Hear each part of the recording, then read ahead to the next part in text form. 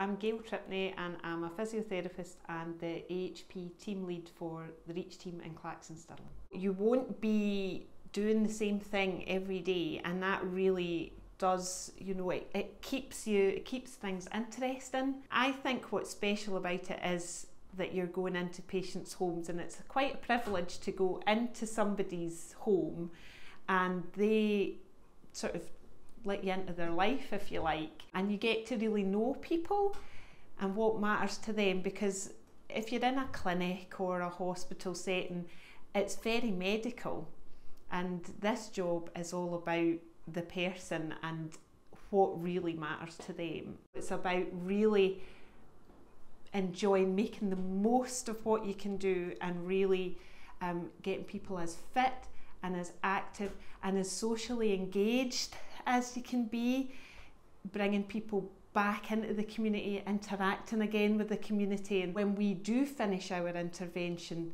we're looking at community groups and community classes and support that they can have then when they finish. So it's about not adding years to life, but adding life to years.